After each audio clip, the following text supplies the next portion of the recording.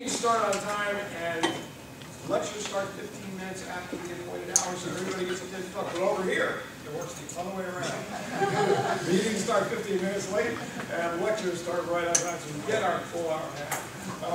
I'm happy to welcome you all to, I think, our third CHR event for the spring, and to introduce our presenter and our commentator from who lives in this building. So we decided to not make it too stressful to get here. Marta Hanson comes from Hopkins via a year that's current in Germany at the International Consortium for Research in Humanities at Erlangen, doing investigation.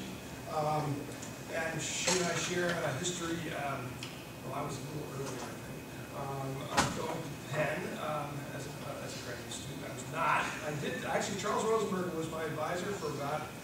Well, at least was on my committee, and took at least 3 classes. Someday I'll tell you the jokes about Charles Rosenberg. You have your own, I'm sure. Mostly we repeat his jokes. Marta is very widely published in the history of science in Qing Manchu and early modern China, and an author of a major book out from Routledge last year, speaking of epidemics in Chinese medicine, disease, and the geographic imagination in late imperial China. And so online is a member of the Department of Public Health and the Graduate Program in Environmental Sciences here at OSU. Berkeley PhD in 2003. Has positions of note in China at the College of Public Health, World Sensing Geographic Information Systems, Beijing Normal University, and Sichuan Center for Disease Control and Prevention at Chengdu, and has a huge record of publication in waterborne diseases and epidemics in public health in China, specifically, among others, malaria, hemorrhagic fever, schistosomatitis. No, I've been practicing. I've actually been practicing. And the most recent work is taking them out of China and into the Sahel off the Chad. So he will set the stage. After Marta has given us a presentation, he'll set up some tensions between history and public health and set up some questions for us to consider. Thank you very much. It's really a pleasure to be here and have so many people show up. I'm assuming that you looked at the pre-circulated paper. I'm afraid that some of you might not have actually received the images that went with them. So I am going to go through the images and give a preliminary summary of what I'm arguing and how they relate to the images. Both to just put it all in a general terms about what I'm working on here and how I think of it as fitting into another book project and where I see things that are missing and what I think of as chapters in the paper that I already received. I should say that this project started out as basically digging out my footnotes in the end of my 7th and 8th chapter of my book. One of the maps, the one on the right here, actually got into my book. It's the earliest top-down view it's the earliest disease map I found of China from the top down, placing it, the history of cholera and the world context and linking it to East Asia in 1878. So this got actually bigger in my book, and then I realized there are lots of other maps from the same source of the medical reports of the Imperial Maritime Customs Bureau, and from then on I found many more maps. So I found it was a really interesting way to talk about my book without actually going over the arguments in my book. And the title has changed, which kind of gives you some indication of where I was originally thinking, because originally it was from imagining to visualizing the geography of disease, because I thought of the earlier map on the left side, which comes from a late 15th century edition of a Southern Zone encyclopedia, and I thought of that as the imagining of a geographic space, and then a later one with this tracking of cholera and then the distribution of beriberi and other diseases as more a new form of visualizing natural diseases, right? So thinking of one as imagination, but now I think of them both as a way of visualizing geographic space. And I think I left out the imagining, because I think actually this is another form of imagination too, just with different kinds of standards or ways of presenting knowledge, and different types of infrastructure actually. So the first image really is what my first book is about, and the second one may be what I end up writing the second book about, even though I'm here working on a totally different project, which I think will probably consume the rest of my scholarly career. So I kind of think of this project as maybe the gift my first book is giving to me for, taking so long to finish. And it's only, will be 80 years, maybe a full century, rather than a couple of millennia, which is what I had to cover in writing the biography of a disease concept. So it's how I'm looking at it now. And what I'm going to present to you that's not in the paper is how I think of it's the book, if it becomes a book, and its structure and how it relates to this paper. Because I think that you as the collective intelligence in this room probably have some insights on what would work and not work, and maybe even directions to take that I certainly haven't thought of yet. So, with that introduction, I'm going to give you this outline slide. It's a structure. It's a structure of the way I organize the slides. I actually I use these PowerPoints not just for presentations, but I use them to organize my thoughts, and I give sources in there and things like that, because it helps me work out arguments. But here, what I wanted to say is that in terms of the structure of a book, I'm committed to including the Chinese geographic imagination and then the celestial imagination that comes up in these early ways of visualizing the geographic asymmetries in early modern China. So that would be chapter 1. And the second chapter that's not at all in the paper and referred to would be, and actually I would not use this as a chapter, European mapping precedents. I'd probably just refer to Thomas Pope's book and not go over them like I did in this paper, but I felt I had to do that for a non-history of medicine audience.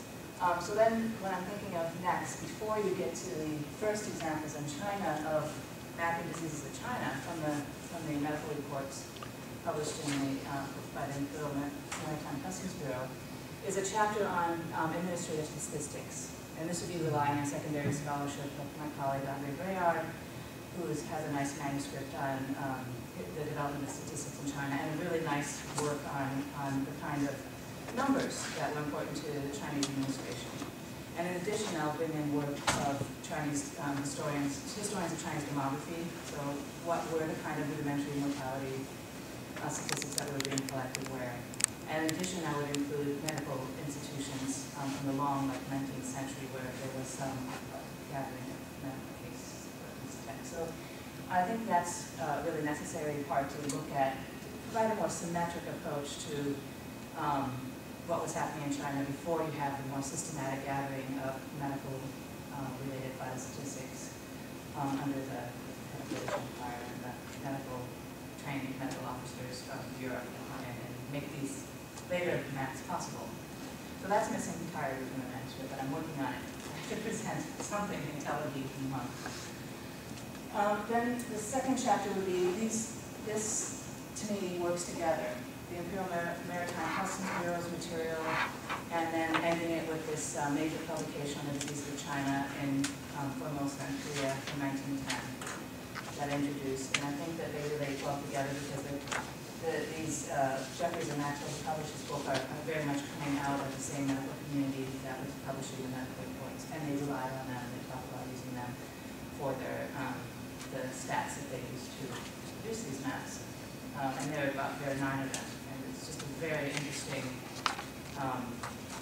synthesis at the moment. And I have a lot to unpack in terms of where they got the information and what diseases at that time are understood within a laboratory model and which ones they don't quite understand, and they're still working on a more geographic, local miasma kind of model, like very, very like that. And I allude to those things, but I think these two work together as kind of beginning and ending chapter. And the next one would be with Uganda. I see that both the Manchurian plague epidemic, which was a major moment in history, has been very well studied. And one of the nice things about a project like this is that I don't have to be, down the rabbit hole of classical Chinese. Most of it's in English, or if it's in Chinese, it's modern Chinese. That's really easy to read in comparison for me.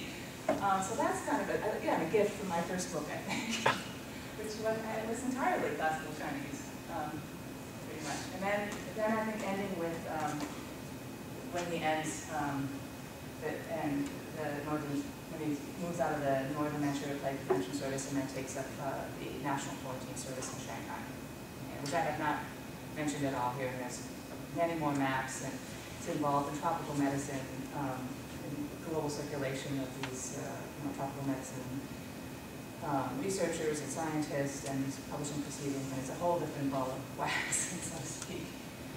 So I see right here basically 4 chapters that I'm thinking about, and I've kind of got ideas about the 3 of them and working on that kind of administrative stats, vital statistics. And I would like to just end it with the 1950s, not doing any PRC stuff, because God forbid that would really open up a can of worms. It would really be complicated. There's a lot of interesting maps that come out of that period, and public health posters, etc. But what's interesting about 1950s, you have the Germans' atlas of diseases in the world, and China figures in it in very interesting ways. And I think it would be a nice conclusion for it. And I should say before that 1950s, you start in the 1940s to have Chinese scientists publishing disease maps in Chinese publications for other Chinese scientists. And I think that's a nice way to follow up on the public health posters from 1921 that were written for vernacular Chinese for ordinary Chinese, and then to look at the maps, talk about the maps that are written in Chinese for other Chinese trained, Chinese scientists, medicine trained in Western medicine. So that's sort of the structure of the book. I think 6 chapters is nice. That's what I'm thinking. I know that we want to have dominantly discussion here, so in the next 15 minutes, maybe I can do it in 10 minutes, I'm just going to go over, without fleshing out my arguments in any detail, the images. So the first images have to do with the geographic imagination, celestial imagination. And these 2 images here, and then this 3rd one, are ones that actually got into my book because they were the only illustrations I found of this northwest-southeast axis that figured in the Chinese medical texts, and were very important in understanding how geography determined different kinds of illnesses, and also corporeal types. And I talked about that in length. And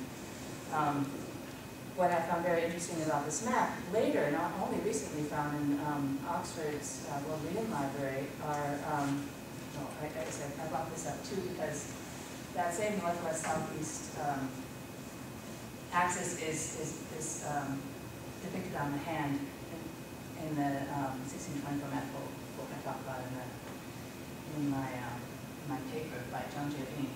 So I think of my first book being about what was imagined on the left hand as being the northwest and southeast, kind of major asymmetry in China proper. And then what he actually wrote on the hand, the characters up here being what my second book, well, I don't know if that's going to be the second, but the handbook, as I call it, unpacking what those characters mean and how the hand was used as a memory device and calculating device in early modern China. So back to this map. So in the Wanbao Chuanshu, which is very well known, and many different editions of it. In fact, each edition is important to look at because they're really different in terms of what they depict. And here I found for the first time, what you don't see in the earlier, is that you get star maps attached. A very clear depiction of heaven as a circle and earth as a square. You still have the southeast waters crashing against the northwest mountains there. And I think it's the same classic phrase here that heaven is round, earth is square, that heaven is in the northwest and earth is incomplete in the south. Easy to think about. And even more schematic, and you can hardly tell that those mountains and waters, but the constellations are very clear, the 28 lunar waters are very clearly marked. And here you have the north and south pole marked. This map is from another book altogether from the late 17th century. And what I found very interesting in this one is you have here clear indication that this represents Ming China, It's published in the early chain. You have Japan indicated here, Korea, so from that very abstract image of the southeastern oceans, bumping up against the northwestern mountains, you have China emerging. That looks more like what we'd expect in the history of photography in China, but you have stars still. So it's still a cosmological map, like a cosmography, photography matched together, very hybrid product that I find very interesting. And then even on another level, it's kind of symbolic tropes. You have the 8 trigrams, which are very clearly marked according to the traditional northwest, southeast directions you actually use a hand and memorize too. I found many mnemonics with the trigrams presented in just this way, north and southeast. And then this is just another, just to show you that the earlier image from the one-bomb trench continues on in later editions. It's not that one supersedes the other. So this is just preliminary. I'm sure that my colleague Hopkins, who's going to be commenting on this paper in Academia Sinica, will find many more examples in other almanacs and daily use encyclopedias that are in Taiwan libraries. I'm hoping to find many of them myself when I'm there in June. So I'm not even going to go through these European examples, just that the tradition of medical geography was very strong in the 18th century. Europe, you see here, the physician contemplating the diseases of the world, and the earliest maps relate to, kind of world maps actually relate to tracing the trajectory of cholera. And very famous map here, of course, John Snow's. And this I used to illustrate the argument that I very much borrow from Thomas Polk's work on cartographies of disease. And I think he makes a very good argument that I used about how the maps were evidence and arguments and used to think through possible causal relationships that were not quite understood yet, because he really thought there was something in the water, but they didn't have the technology to see what was in the water. But they did have the mapping technology for him to say it relates to the Broad Street pump, and a lot of he didn't convince the physicians that was the case because they can see what is in the water. Yet not until the late early 1880s.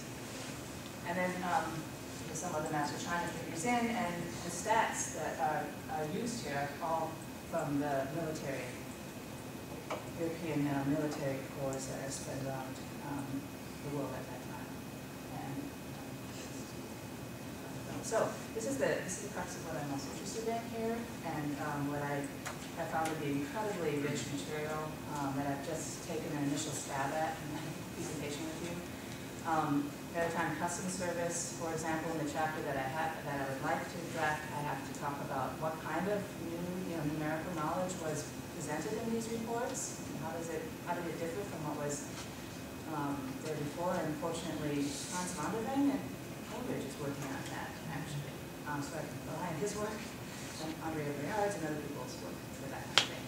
This is the first map published. I think it's very interesting because at first glance you have no idea it's Yunnan.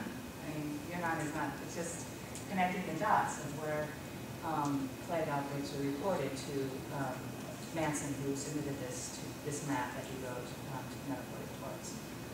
So it's very interesting, I think, in each case to flesh out who were the informants and how were these maps produced, what kind of information. Here it's really, I think, very clear that he's relying on a network of foreigners throughout Yunnan and or even merchants, maybe some Chinese merchants or Chinese also reporting, and then connecting the dots. And they're most interested in its directionality and flow to try to understand what's transmitted.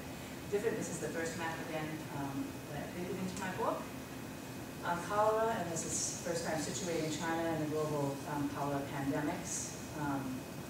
The actual person who published it was based in Japan. He was most interested in Japan, as he talks about. And again, it's about when does it first come to China.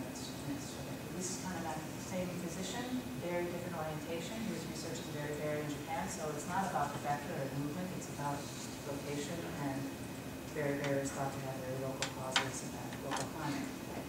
Long before the vitamin D deficiency. Okay, and this again is similar to the other plague map in that it's much more detailed, but again, charting its transmission. Now, we have a very different kind of map from the 1894 Hong Kong plague epidemic. It's very well studied because Yersin was there and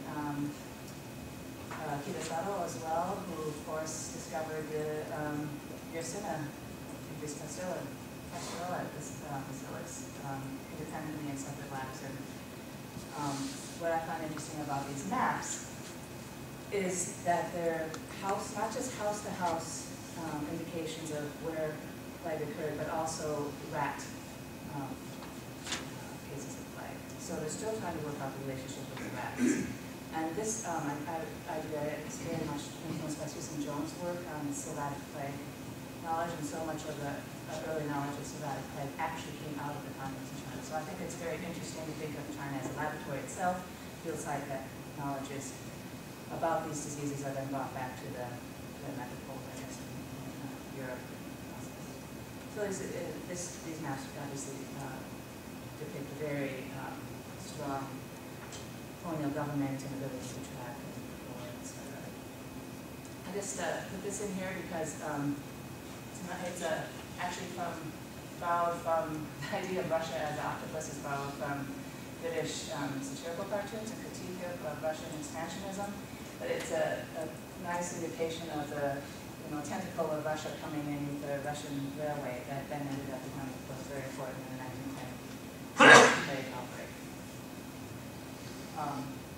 And it's later, you see, the later maps, it's a leprosy map in 1937 that I didn't include that has a man somewhat like that, the sick man of Asia, representing leprosy in China. So it's an interesting, different style of map, and I've included in this talk.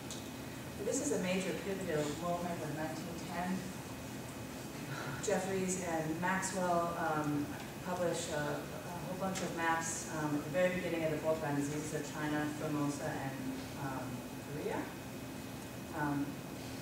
And I think it's very interesting that they divided up China into these causal geographical areas. So this idea of the geographic origins of disease is still very strong in the 1910 book, and by 1928 it's considered to be obsolescent, which is one of the main arguments I make, that this kind of default to look at geographic determinants is still very much present in the 1910 book, but 18 years later is considered to be not as relative, that's not as important as the lab. So there's a major shift toward isolating specific causes for specific diseases. And the other thing that's interesting about this is that 7 is a very strange form because it's basically indicating all the areas that have a lot of global interaction. They're all the Treaty Port Shanghai, it's all the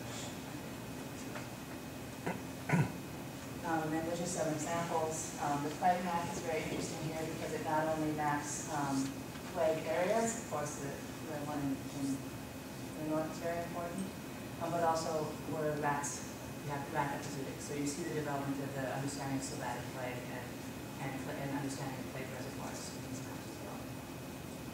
And this is just to show you that the maps are really quite different. You saw no dates in the plague one, but you see dates for cholera. We're interested in the arrival of cholera from ports, etc. Whereas, of course, the rats is local, right? It's coming from local. Yeah, this map is also really, I talk about it not at length, but do so much more with it. I'd like to compare it with what the other maps of Harbin at the time were. I think one of the graduate students asked a really interesting question about how the disease maps relate to cartography at the same time. And I think I could do something more with this. This is very much a map made for by the Russians, for a Russian audience, indicating all the infrastructure that they had put in place to control the pneumonic plague epidemic at the time. And in reading Wu Yande's work in relationship to this, they cooperated quite closely in this plague epidemic. And I would like to kind of see how this differs from what was available in terms of depicting Harbin at the time. My suspicion is it differ considerably, because it's really very much about all the different houses where there are plague occurrences, and the Portland sanitariums that were set up, and the different institutions that were set up at that point. But again, this is definitely a work in progress. I presented you a very open kind of, which I had no idea I'd be thinking about writing a book about this subject. So English language sources for the same, this is for the 1910 plague epidemic. Again, very strong emphasis on vector and transmission along the railway tracks, and then of course people going to their hometowns afterwards, and this is a printed version of the same thing. And these are all published in internationally circulating works, intended for an audience of physicians trained in Western medicine. And this was a famous conference held at Moncton at the end that was organized by the Chinese, very much a political, not just repercussions, but intentions to really show that China had control of their own borders. The maps are very interesting in that there's no transmission outside of China. They contained it, and they organized the conference immediately because they know that there's Russian and Japanese, efforts to argue that they should have control of the region, or that they should have precedence over scientific discoveries, etc. The main man responsible for controlling the plague epidemic that ended up killing about 60,000 people is William De. Malayan-born Chinese, more comfortable in English and French and German than in Mandarin Chinese, so he was Cantonese speaking. But I think he had some basic literacy, but he had a secretary that wrote Chinese, etc. He's then sets up the Northern Manchuria Plague Prevention Service. I think at least a chapter on him, and this both the experience in controlling the Manchurian and bubonic plague, and then its reoccurrence in 1921, and basically terminating at the end of the Manchurian Plague Prevention Service in 1928, and also the last poster I have 1921 and 1928 posters. 28 posters on cholera. It's very interesting because he then ends up focusing on cholera when he runs the National Quarantine Service on Shanghai. Now, this map is very interesting to me because it's the first one we actually see Chinese characters in English. Again, it's more, you don't have the house-to-house kind of control over the epidemic, but it's more about the general spread of it. And the same map you see behind him, here. And this is another map, I think, of the city of Harbin, which I have to get a copy of as well. And for me, what I need to unpack is what kind of work did these maps do for him personally in his daily life? How did they guide his decisions? So I need to read them more closely against the published works that he did from the period, and then voluminous. I'm actually quite optimistic that I'll be able to do that. And I think then you can really see how the practice relates to the maps, not just abstract and my interpretation of them, but really connecting the practices and specific actions that he took at the time. This is a very interesting one because he's very much involved in the research on Sylvatic plague. And so you see here the mapping of reservoirs, plague centers, not an actual epidemic. So this is a really great example, I think, of China as a field site for knowledge about these diseases that benefit part of modern medical knowledge. And here's a broader distribution of these reservoirs globally, not just in China. Now, in the manual that he published on plague in 1936, he summarizes everything exhaustively about his experience with plague. And frankly, I was never interested in ever reading this book. Well, we ended up, because my work has been dominantly China-centered and classical Chinese and Ming-Qing. But this book is extremely interesting for me in this topic because he includes in the appendix posters that, to my knowledge, are no longer extant. And so I don't know how many were made or where they were distributed. But he presents a very interesting juxtaposition between this case, bubonic plague, but also pneumonic plague, and its distribution in the world, how it came to China. And then the next register is the Petri-dish. So one of the most influential works in my career has been Andrew Cunningham's article on the transformation of plague through the Petri-dishes of the laboratory, and how the meaning of plague is completely transformed from that point on, and to a cause-based rather than symptom-based. And much of my book is actually based on that idea that it's very dangerous to do retrospective diagnosis. And I did a great deal of work to understand Chinese understandings of epidemic. And then I think of this, the laboratory is really an epistemological rupture. So it's very interesting to me to see how he connects those two registers, the largest scale and the smallest scale, and shows that this is a causative agent. And now that we know what it is, in every patient you have to determine it's, they don't have plague because of the buboes. They have plague when you run it through the tissues through the Petri-dish, and you can see the little rod-like bacilli. Then he says that in this case it transmitted with fleas, right? That's a transmission. This is what the patients look like. This is how to prevent it, and this is where you should go to get it treated. It's just a close-up of it. And then, very simple Chinese. I am sure he did not write this. He could not write Chinese. This is a very classical stuff, very lovely calligraphy. I'm sure he just said what needed to be written and someone else did it. But he may have written out this. The pneumonic plague is slightly different because, of course, it can be transmitted, person to person and contagious, so you have someone coughing and transmitting it to someone else. Very famous case where a French physician, Petri, didn't believe that it was pneumonic plague and actually died. So he didn't protect himself and went into the Russian wards. Shortly after, he had a big feud with Roulienda about, that he should be in control, and not Roulienda. And he was pushing seniority, he was not respecting his seniority. It was a very moving anecdote in his and then finally this cholera image here, again, using the Petri-dish, trying to show the cholera bacillus here is a positive agent related to the maps of the world and when it came to China, and its major symptoms, where you go and how you treat it. Very didactic, not directed like you would expect in public health books that would before this, saying, use a face mask, don't drink the water, that kind of thing. It's very scholarly almost, not like public health posters. And what's so interesting to me, and it's 1928, is that this is when the second edition of Diseases of China is published, and none of the maps appear, and there's even a statement that really geography is not as much a determinant to these diseases that we thought before, and there's no reason to include the maps. We've already published them. We have nothing more to say about it, and it's basically bringing the original books up to date with all the new findings of laboratory medicine. And so I think of it as we're looking at a major transition from medical geography to the rise of the future of laboratory medicine. So that's the big trajectory of the paper, and I really look forward to your comments and after I hear Professor Young's comments. So, you think you're going to come up here and switch places with you?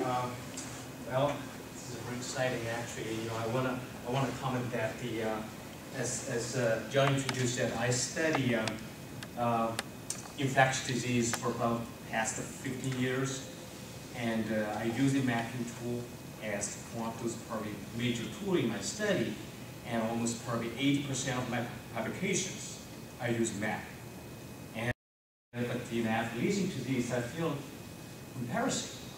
The reason is that like some of the tools I've been using now compared to what happened 100 years ago, it looks like they're more sophisticated. And it was kind of like some of those very detailed maps to show the disease cases. So that's why this is my first time actually to interact with medical geography, where people study sort of the historical perspective of the disease. So it'll be very interesting kind of, because we have people study medical geography, history, and also we have a public health professional. It'll be interesting to see what they think, what was kind of the interaction from the different perspective, and to understand the disease. And I probably later on I have some more specific question for you related to how from our historical perspective, what kind of message you can have for public health. We've been dealing with this infectious disease, not only like in the developing world, but also developed world as well. And we've been struggling for lots of challenge. And so it'll be interesting, like to kind of compare the challenge we have versus probably what you learned from the history. Or we learned from from that. So with that, I want to actually probably just open for question first, and then probably some discussion. All right? Okay. So, any question for first related to these? And I actually do have some specific. One question I have is that by studying this, almost way back several hundred years ago, the disease situation in China, compared to sort of what happened in the modern times, I studied disease after probably just the infectious disease in China, just probably between 20 years from now. So, 1990? yeah, from around 1985 after now, so 20-some 30 years. So one of my question is that it's interesting to see, the health professional way back, like 80 years ago, to use this particular kind of tool. And I want to hear your comments. What was the kind of difference between what they've been using back then versus what we're using now? I need to consult with you. Well, I can share with you. I can share with you what we've technology. been actually using now. But I didn't know what happened back then. For example, plague outbreak. That was something I heard about it. That was a big thing back to almost 100 years ago. Excuse me? About 100 years ago, they plague outbreak in that region. The one in Yunnan in 1878? Right. But And then again in Hong Kong in how does mapping tool back then help with kind of I don't know whether they have any kind of health agency or any kind of the policy making process, prevention, control. How did that actually play a role? The mapping tool. Right, those are things that are absolutely part of the story of these maps. Because I can't say for 1878 so much because that seems to be, no, not seems, it was the individual initiative of Dr. Hanson, who was there at the time, and he collected the materials from sources in Yunnan at the time. But the later plague epidemic in Hong Kong was very clearly political, that they were really concerned, of course, about commercial problems, about trade not letting them come into the harbor. They had even British subjects who died from it. It was dominantly in the Chinese community, but it was a major political loss of face to have this huge epidemic in Hong Kong, really. And an ability to control it, to show that it could stem its, spread and not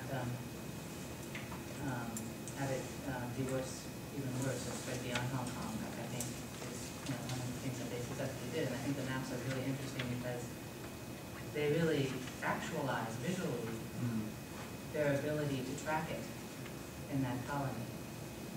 And the maps, I think, therefore have a function that Thomas Polk doesn't talk about, which is in terms of legitimating that colonial power structure, that kind of technology of power, is the way I think of them. But what's interesting about that map, it's hybrid in that it's also, you'll notice, tracking rats. So it's also a thinking tool, which I argue the earlier maps are trying to work out causal relationships, not just legitimating current power relations. And so that map I find I particularly interesting and need to unpack it more. It's and linking it actually to the scholarship Susan Jones is doing on Sylvatic plague and how important the China field site was for the development and understanding of that. And it's something that Lulinda definitely jumps on to in 1910, and the plague maps you'll see also tracking rat diseases. So that's, I think there, it's political in a kind of colonial context, but there's also public health, actions that are legitimated by them, and I can think, guiding choices. They use them. I just find that image of Julian Bill with the map of Fort Harbin and Manchuria behind them. Very suggestive of, you know, he has them right at his shoulder, you know, using them, making decisions based on their spatial knowledge that he gives him. Yeah. So that's the kind of work I'm trying to bring out more. Well, the Consortium research endeavor was critical in another sense too.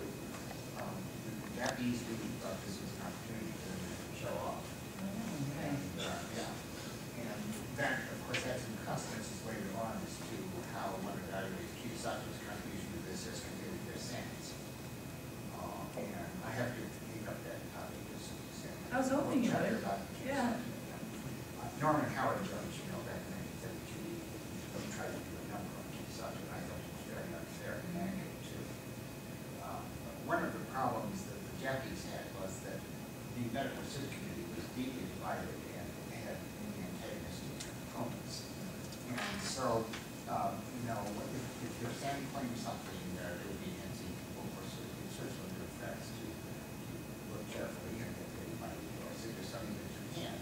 We're trying to take everything apart, and you know, the University people and Kiyosato's group were antagonistic, constantly involved in Kiyosato's contribution, minimized if there were any weapons. So that is clearly seen in the trends.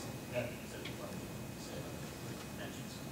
Now, this is not important from any point of view, but I want to mention about Wu, and he is the first Chinese person ever to propose for a Nobel Prize in anything. If you didn't bring that up, I was going to ask you to bring it up. Yeah. I actually, really I thought have himself someplace in I his know who nominated it, but I can't come up with it like this. But he was nominated several times. What's that? He was nominated once, or? Once for the period for which the archives were open. I think because he died shortly before 1950, probably not. His son, of course, became a prominent medical researcher somewhere else.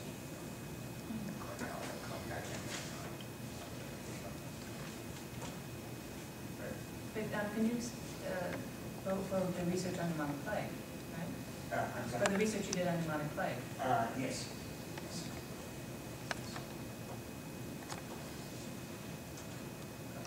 Yes. I was very eager to see these posters, these propaganda posters on plague and other topics, and I found myself becoming very impatient because they seem to recede farther and farther into the future of the lecture.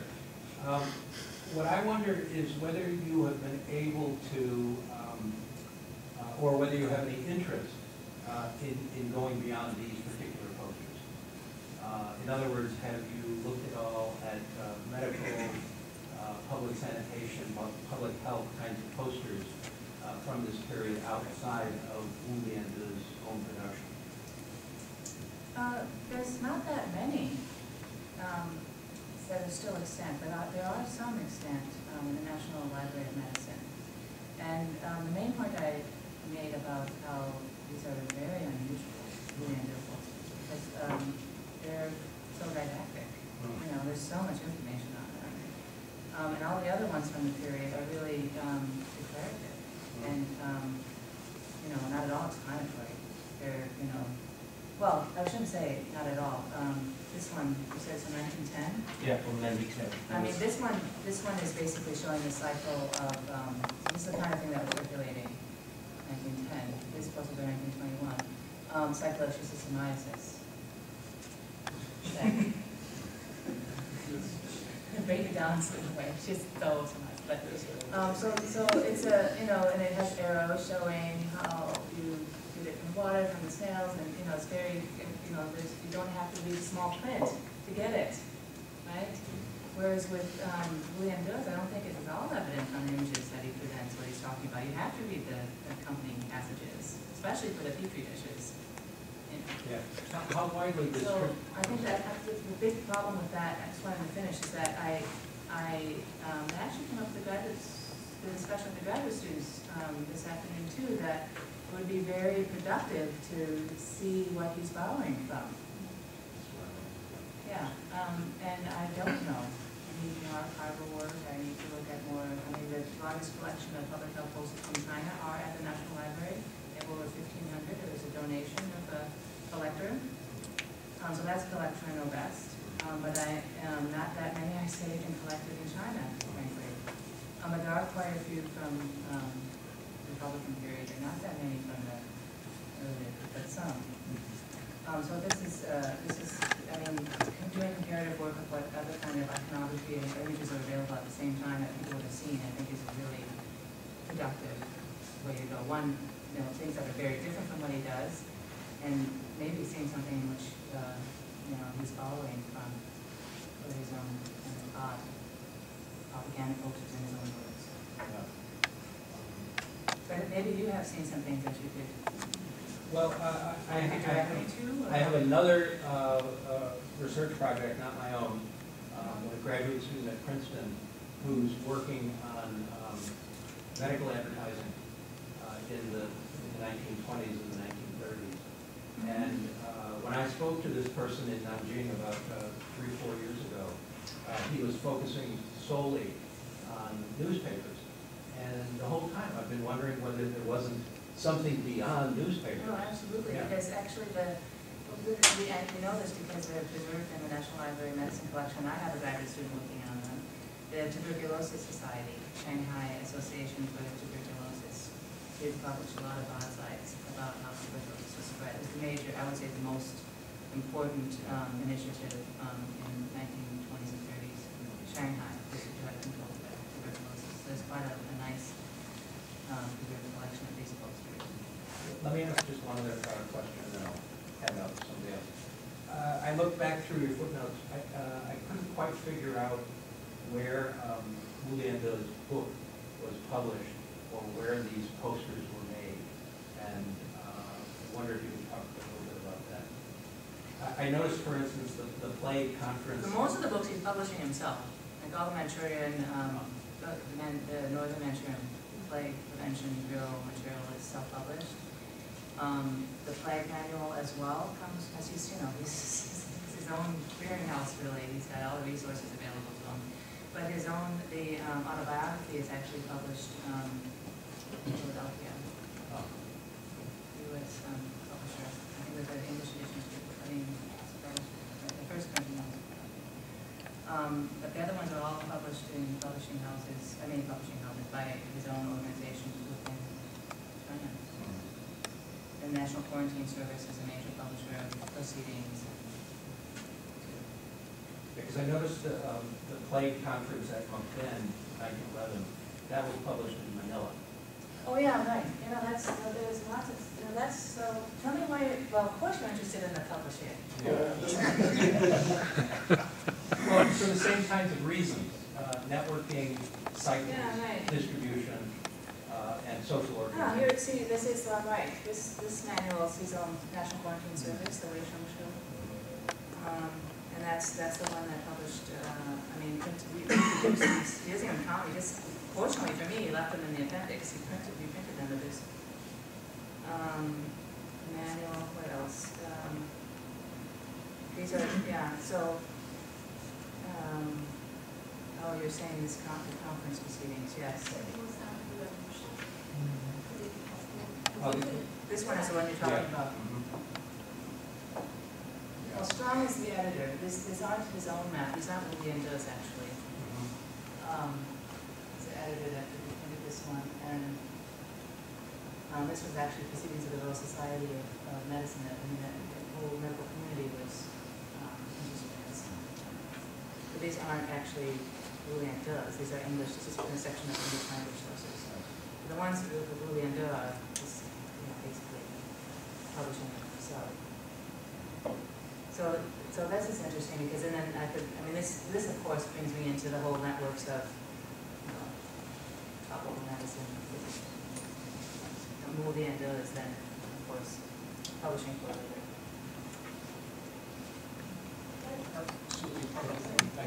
You first. I had a question kind of on this administrative aspect, especially kind of Chinese administrative practices. I'm Austin, I'm a graduate student. What were the consequences, if any, kind of during the Ming or Qing period for an official, if plague or disease was in his province. Was it something that's kind of marked on his report card as he goes and transfers in Beijing? Is that marked on his record? No.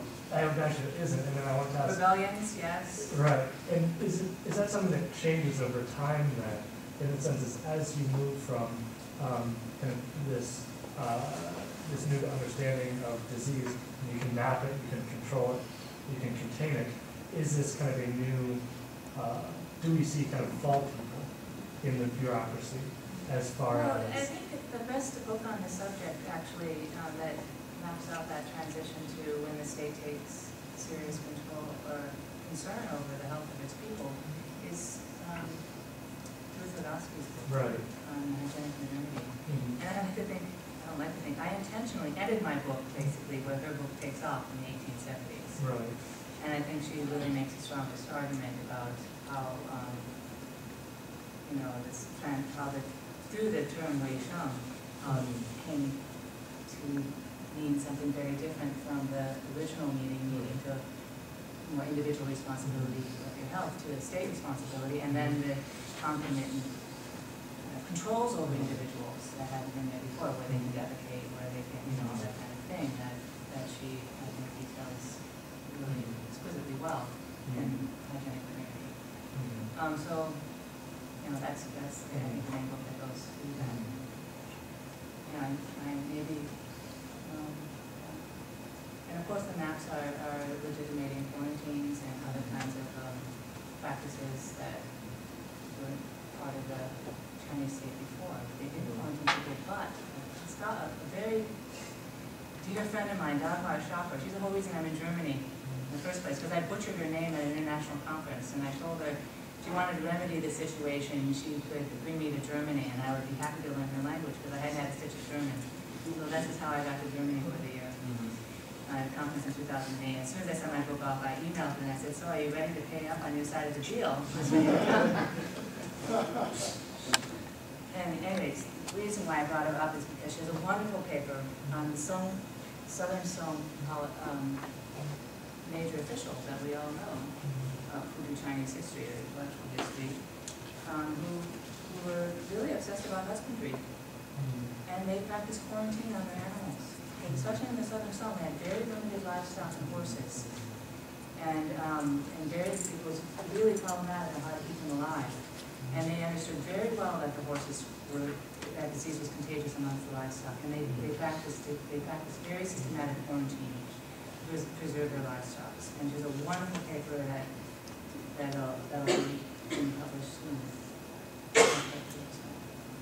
But quarantine is very new. I mean, this is the major, people have written about this in the 1894 Hong Kong. That was the major conflict that the British had with the local Chinese traditions and institutions. And Carol Benedict has written at length on this in her book in 1965. You matter about epidemics, how that's structured a lot. It doesn't just remind me of the Han conflict transmitted to Taiwan first in 1896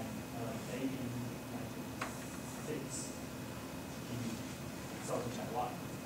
But no one ever talks about that. But the government there just cannot generate a single map like this one.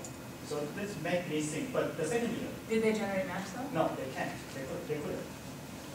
They don't have this basic map. They only have the traditional map. That is useless to locate the cases. But the second year, 1897, when Taipei was struck by plague, the journalists Hong Kong, so it makes me think probably 1897, the second wave of plague. So it makes me a little bit wonder, probably the administrative infrastructure we put into consideration how this map was generated. That's what's so interesting about the maps, because they require a very strong administrative structure, and then the quality of the maps, you can see the quality of the infrastructure underlying them, they actualize those power relations and not just trying to work out these causal relations. Even compared to the contemporary situation in China, probably not all the places can provide a detailed map We should co-edit a book together, though. You can do the Taiwan ones, and I'll do that. Yeah, that's so interesting. And then you were talking to me earlier about how these Japanese maps of disease in Taiwan were to legitimate Well, their this taking map over is not Taiwan. only, this map was not only important to investigate or infectious diseases in Taiwan, but also important, especially in the cases of 1897. It's also important for the tour guide to try to fight back against those discoveries. Yes. They're using the method to fight. Yeah, so really, tell me a little bit more about that. Well, How it relates to the map. the tour guide was invited by the Taiwan government to do investigation, but when they when they arrive Taiwan, they already know the particular because of the bid in Hong Kong. So they just want to use Taiwan to prove what they want, and they use a different method to examine the bacteria, and they even bring one specimen back to Japan and spread it out, became the standard. Try to examine other cases they collected, especially around the turn of the 20th. There's a contact plague there. So roughly in 1900 to 1901, the Kinasato has to steal his mouse out and admit he was born in Hong Kong. However, in 1911, that was still with the Japanese delegation to Manchuria. So that's a very weird Very story. interesting story. I mean, that's right. But then, of course, what's so interesting about maps are the people behind them. Both not just the people producing them, but the people that that are suffering from the diseases, right? Thank you. That's so.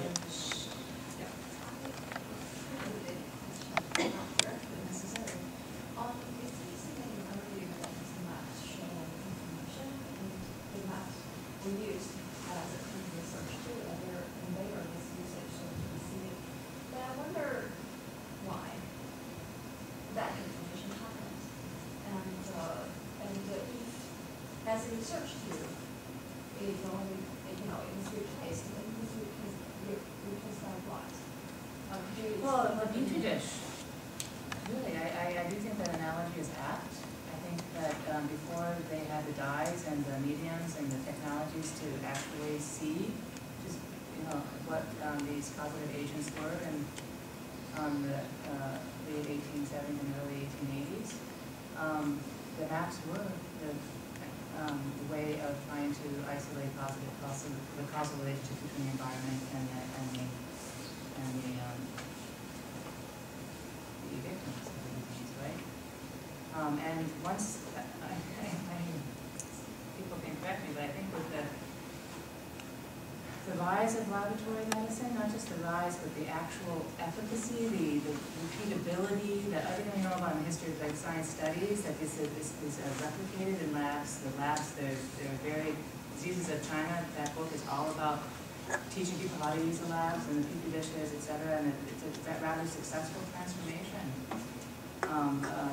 of the passage of the plague through the Petri-dish, and that I'm still working with 20 years later, and I'm just finding an article. And so the maps take on new functions. But there's what's so interesting in the 1894 maps, and I think it's especially the ones that are dealing with syllabic plague in 1910, there's still some relationships are not quite sure, like how, in 1894 they don't know if the Central World is free yet. So they know that rats are involved. They don't yet know exactly the transmission. So that the maps are functioning as well as thinking tools there. But then when you have right. So I think that it's an interesting, useful distinction to make. And then there's the symbolic maps that come later, where you have a personification of Russia as an octopus, China as this like hopeless, sick man of China kind of thing. Very different.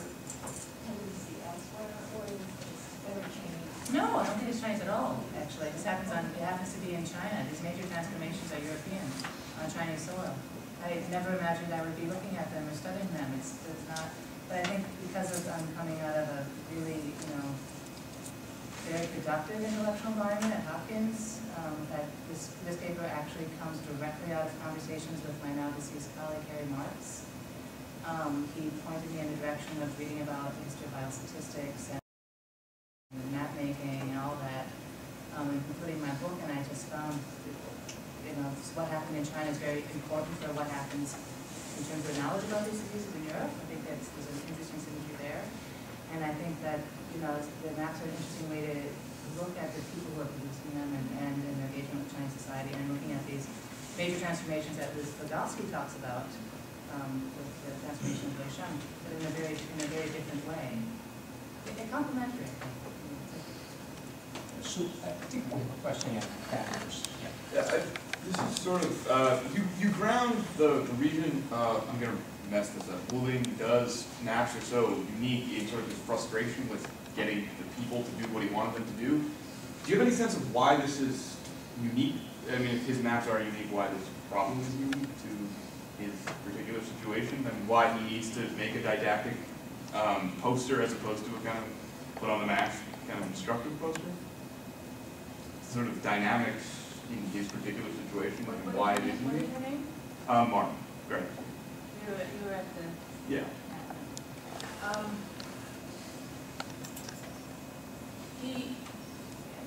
And the other work that I started in the paper, but I really need to do more, is connecting the prolific text that Emily Andel has left with us with these maps. Okay, it's like situating him in his office and seeing how he's actually using those maps is one thing. And these posters he doesn't, I haven't read in his hospital.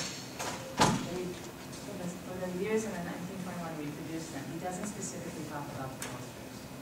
But he does talk about how frustrating it is that the people are continuing to resist their, he sees them as making the situation worse for the whole, he's looking at the whole. And they're thinking of their the incursions on their individual freedoms, one, and also, it's terrible for their loved ones to be taken away and cremated, and that nobody returns from the hospitals, and you can see why they're resisting and not wanting to follow up. And I think he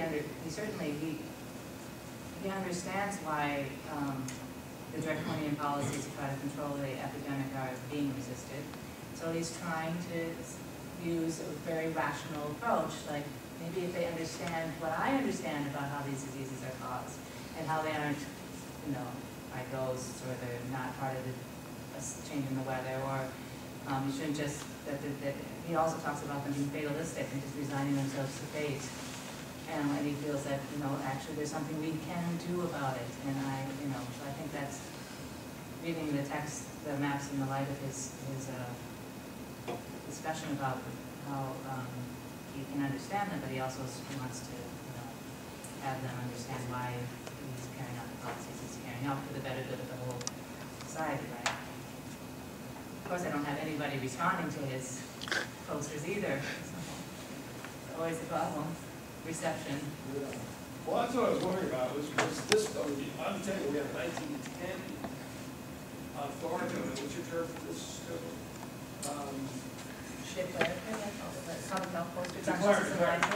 Versus the 1920.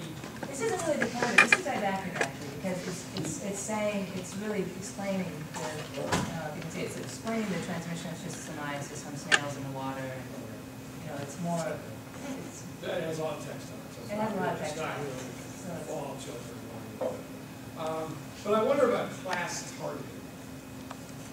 Are these posters, who are these posters aimed at? Who are they, and is he leaving out the posters that you might get left out of these appendix, unless you have them now, the more desired posters that might have been aimed Well, that down goes back to Chris's question. I don't know if he... Well, that's why I was kind of asking, is he possibly aiming at opinion makers in the neighborhoods who are more literate, and saying, look, this is the wider context, and you the knowledgeable people in the neighborhood, et cetera. Well, he may be, that's a really great question, because he does talk about native practitioners a lot.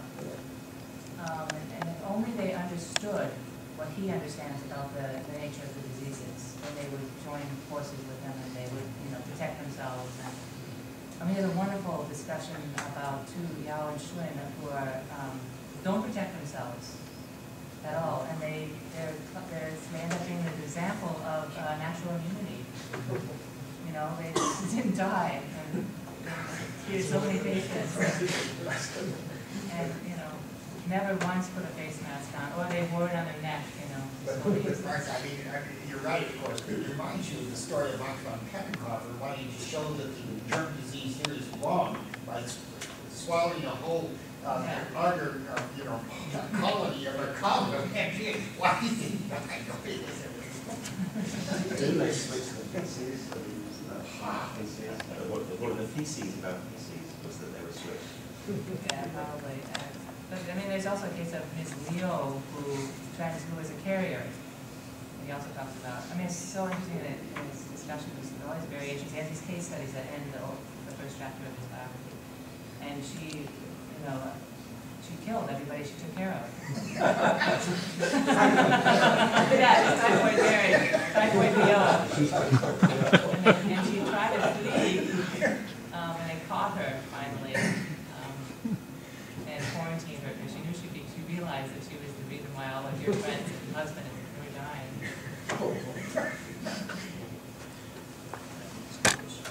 Yeah. This is more of an observation than a question. It might be not qualified as an observation. We'll see. But one of the things that I was noticing looking at the maps as simple as they progress through time is something that I've been thinking about as a Europeanist in the European context, which is the role that infrastructure and technology is playing in diseasing, in creating a kind of artificialized ecology through which disease spreads, is generated. And it seems that by the time we're getting to these later slides, the geography as such is receding and being replaced by infrastructure in the sense of having train lines, maps of houses. Everything is becoming much more geometrical as coastlines and rivers are receding, and human-built technologies, the technologies, the apparatus of development, is the object of focus. By the end, visualizing the infrastructure disease rather than just the geography.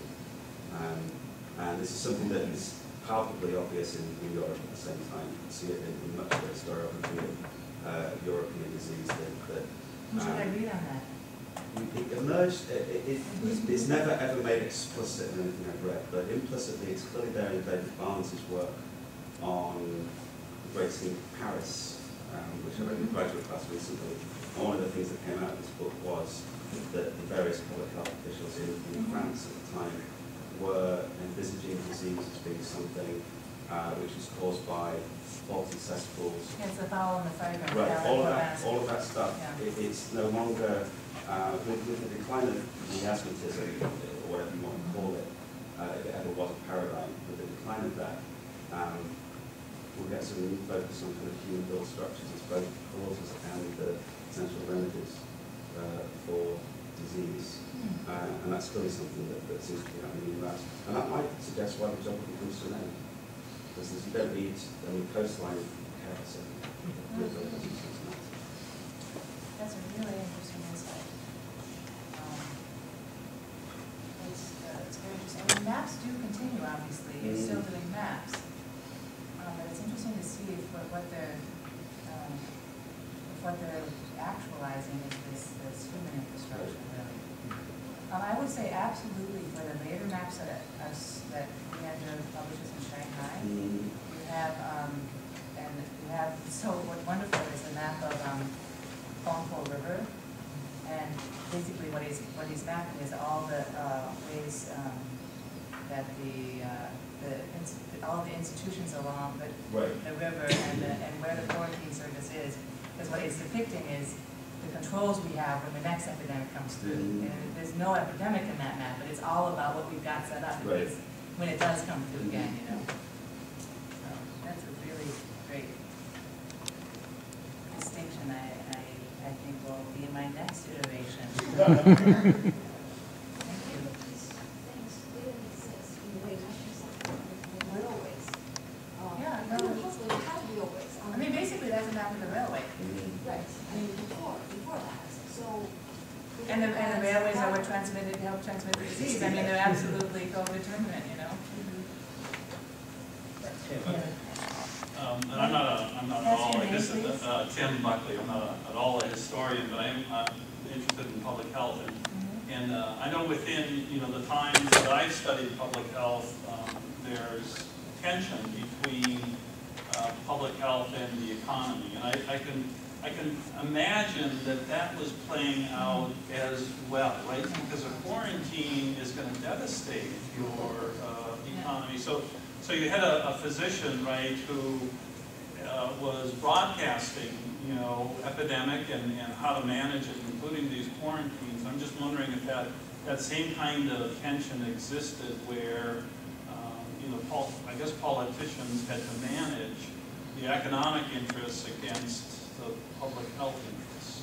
Do you see that manifested in your examination of history? Absolutely. I probably didn't bring that out explicitly, as certainly in the next iteration will be brought up, but public health is always a matter of not just the social good, but an economic interest. I always have like, because when you have an epidemic coming through, it's going to affect the commercial trade, right? People aren't going to come into the ports. So who wins? Who won back in that time? The economics or the public health?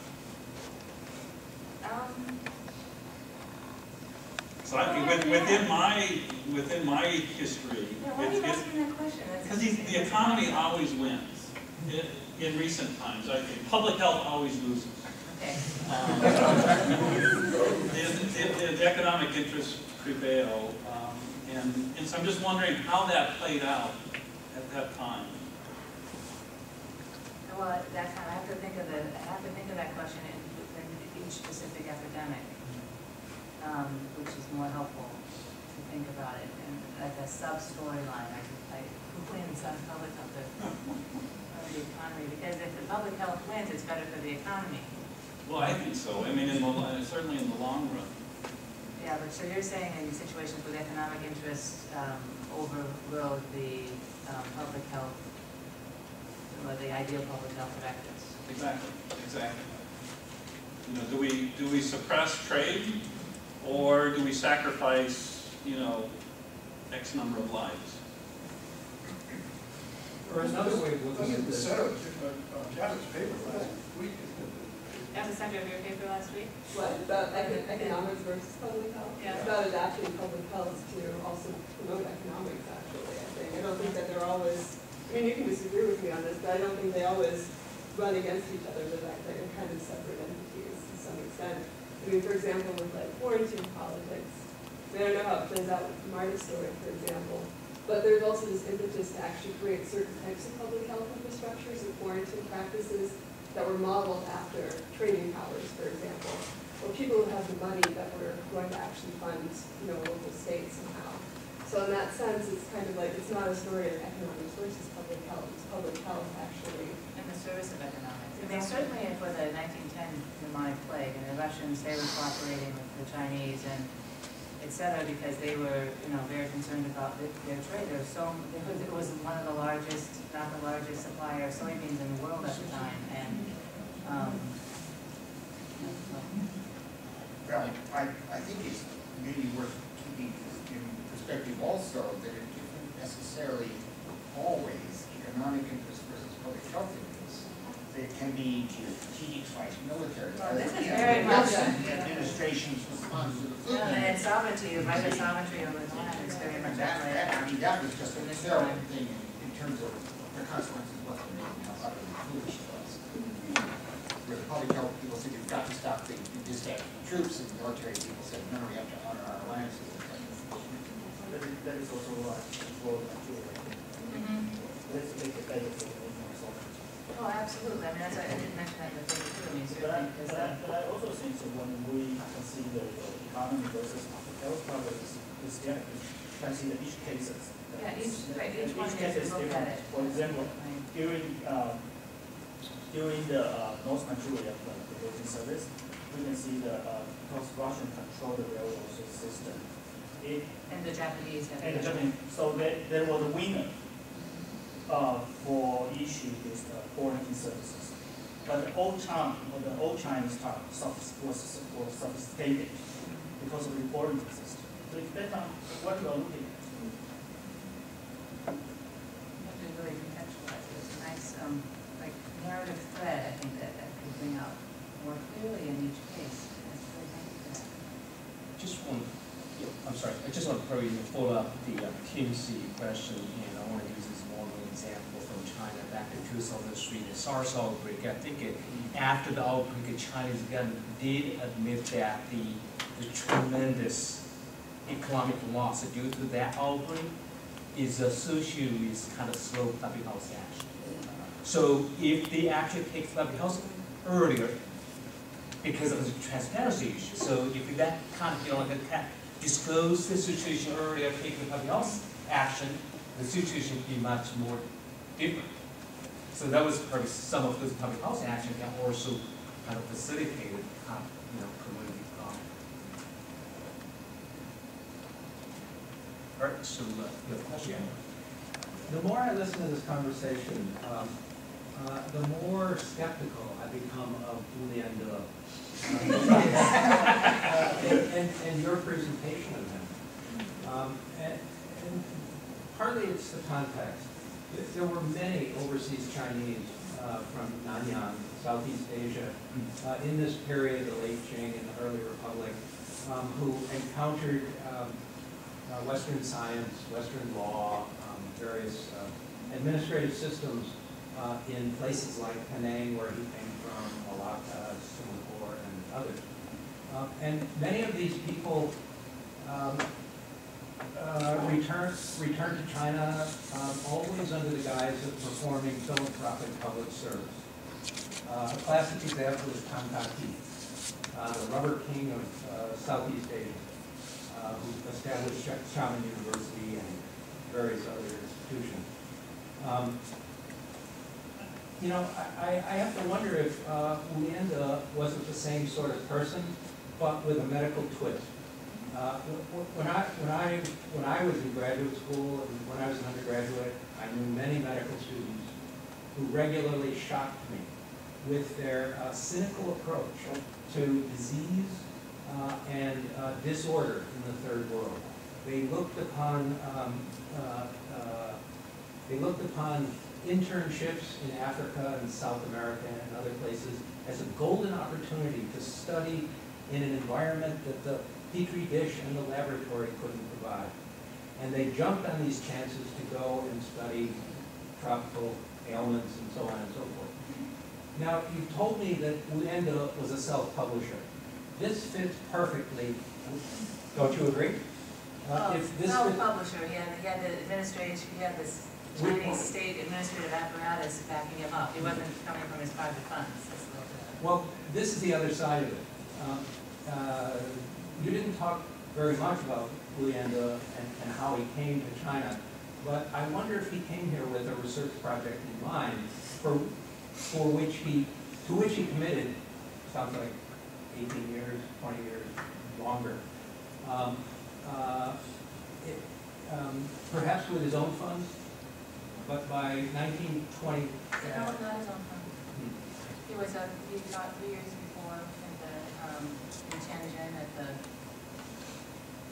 Beiyang Medical College. Army surgeon. Army surgeon. Oh, okay. Yeah, and he's not the first choice actually to run the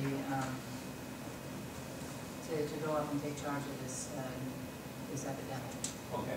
In Manchuria. It happens to be that he knows who Alfred Zi, I forgot his Chinese name. Oh. He's then the counselor, Yeah, and then foreign and the diplomat, very famous, and they know each other through Chinese overseas networks. Because he went and got a master's in Cornell. Somehow they met through overseas connections. And there was another American physician, some other physician was trained in the States who somebody else wanted instead of Ulienda, but Zi actually overrode that decision and had him go. And he very clearly, I think, and I said that in the paper, I think he went with the idea that he could make a discovery. I mean, I certainly think that's the case, but it's something, it's like something that fell in his lap rather than something that put him in China in the first place. I don't know Belinda's early history, how he got back into, how he got to Tianjin, because he's the first Chinese graduate from Cambridge Medical. Well, he certainly received an invitation from Yeah, he knew that he was foreign service. But I always think all these foreigners practice medicine in China and get higher rank. It looks to me they all have some kinds of connections. Taking Indian Medical College, for example, there's a woman says who in Beijing. He used to go to the Friday's party.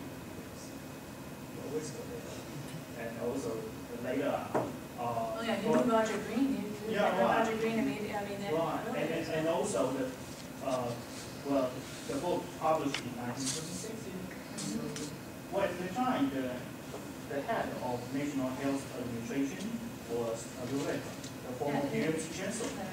He's the greatest supporter to the sport. He's absolutely connected in those networks. And if we want to think about the skin invention, probably we should focus on the in 1917 or 16, the article proposed a big plan for the public health in China. So it probably is the key issue behind all of this Chinese overseas Chinese stuff in China. So that's what He's definitely a self-promoter in the sense of making his, exceptionalism well-known internationally. His imposition of power certainly later on, but he just keeps being his own eccentric population, in fact.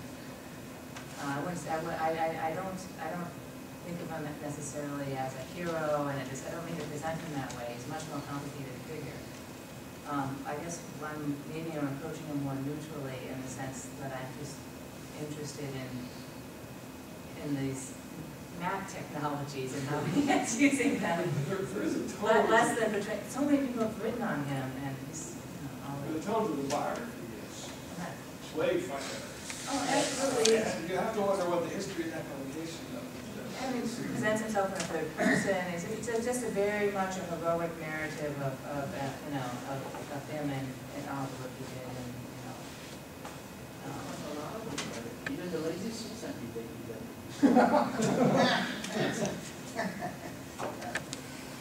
And they found Lynn and Rita. Yeah, right. I tell her that. So. Where are we? Any further thoughts? Almost 5? Yeah. Just a question for both of you, actually,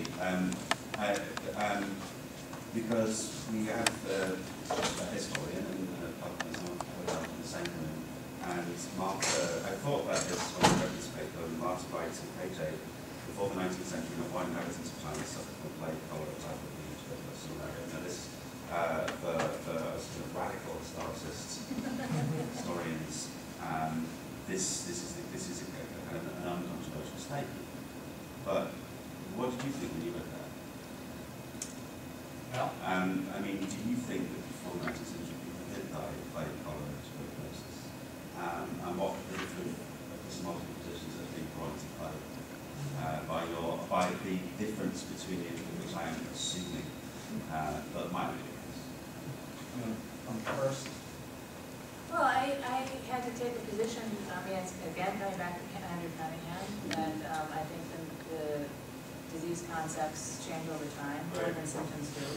I'm not saying that people didn't die from symptoms that are similar to tuberculosis, plague, cholera. They certainly did in the millions.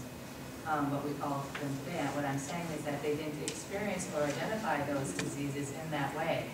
Because I think all of those diseases that I mentioned are absolutely, our understanding of them has been transformed because of the laboratory revolution. So I'm absolutely positioning myself on the side of Andrew Cunningham's work, and on the side of the historical contiguous understanding of disease concepts rather than the natural realist one in which these are entities that are ahistorical, transhistorical. And to me, that's a more complex and interesting way to look at the past as a historian. I think I like the way Angela Leong dealt with the issue in the book on leprosy, in which she's not as maybe forceful about the position on this debate in the way I am. I tend to like take a side and see what people have to say about it afterwards. But the way she deals with that issue of retrospective diagnosis is to look at the symptoms and also look at the complexity of and the range of terms that the Chinese use in understanding what we now would be considered to be modern-day leprosy. And leprosy is very interesting because it's actually a disease concept that has not successfully gone through the postulates. It's not actually, hasn't finished the fourth one, and they are not able to reproduce it or have it, you know.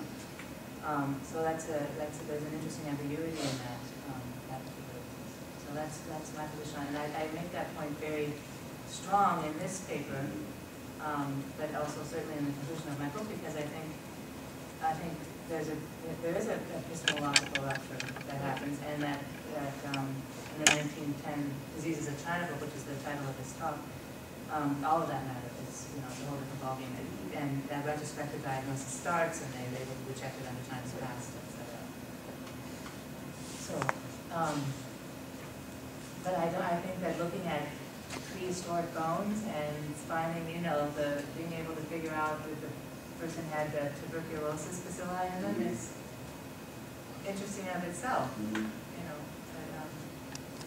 So, you know, from my perspective as a public health professional, if I use this China example and back to the disease situation back then and now, I kind of have a mix of feeling both I'm happy with kind of the reduction of disease burden, the situation, and I'm also worried about some of the things. Let me just use the schistosomiasis disease that we're working on as an example.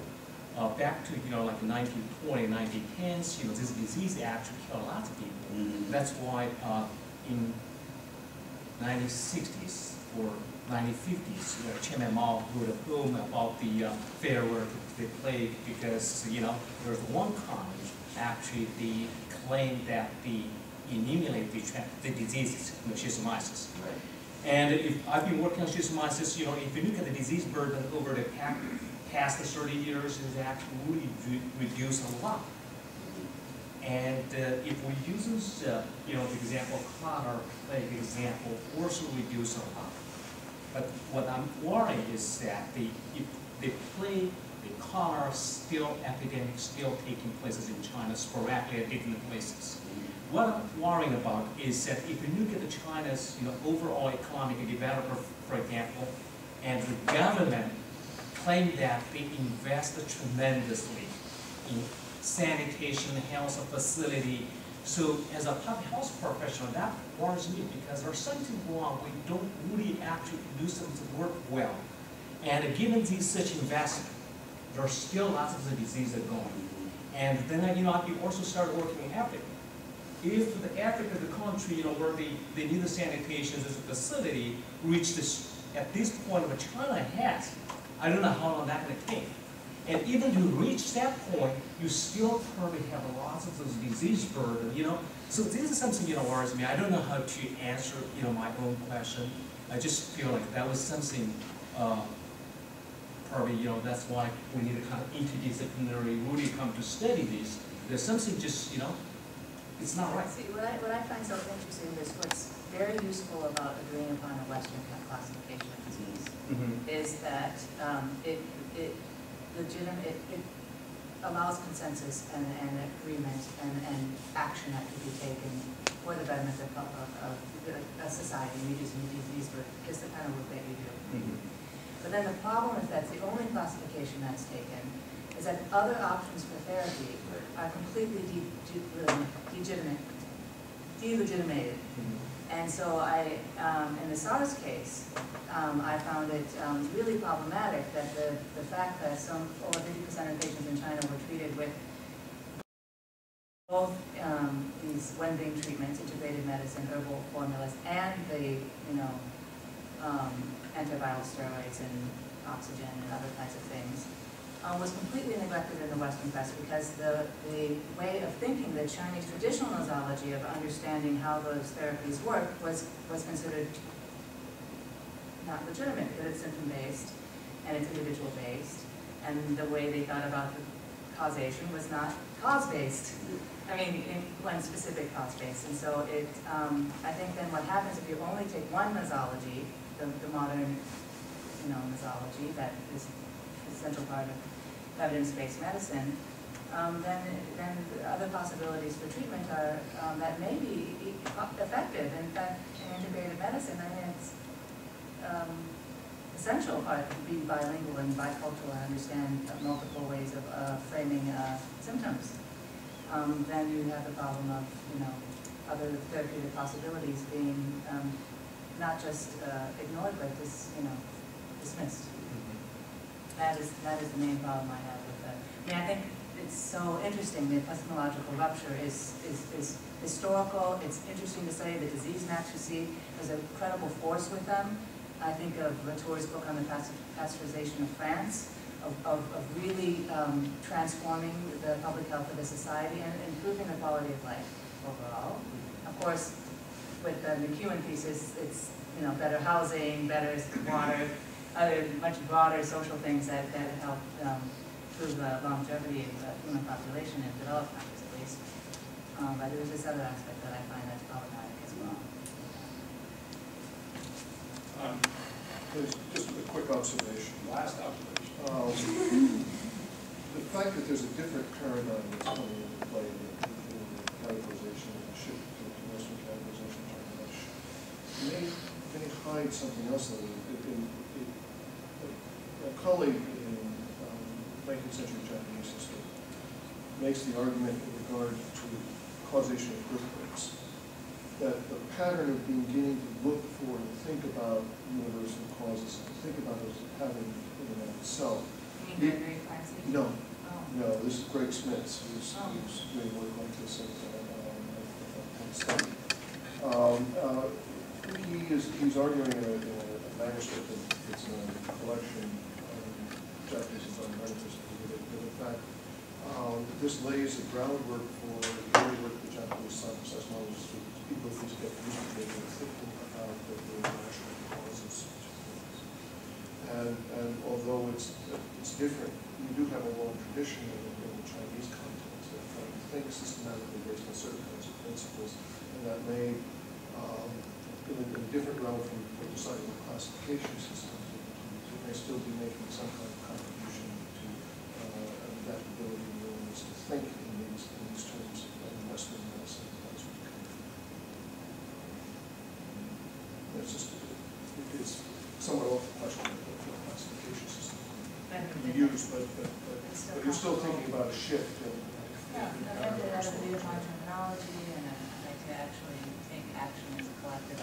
That I think is really clear in my case in this case too. It does have greater power than the traditional systems. They have different ends. I mean, means and ends. Okay, I want to just quickly mention that in 2 weeks, we will be presenting a continuation of our examination of disease in China. I wish I was going to be here. But in the meantime, let's go ahead and see Marta Hanson.